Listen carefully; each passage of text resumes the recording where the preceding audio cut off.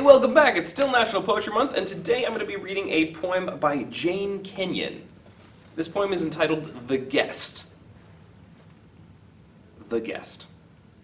I had opened the draft on the stove, and my head was tending downward when a portly housefly dropped on the page in front of me.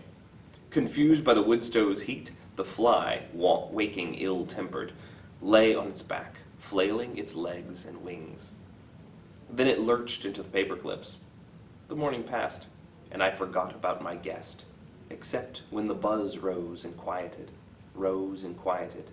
tires spinning on ice, chainsaw far away, someone carrying on alone.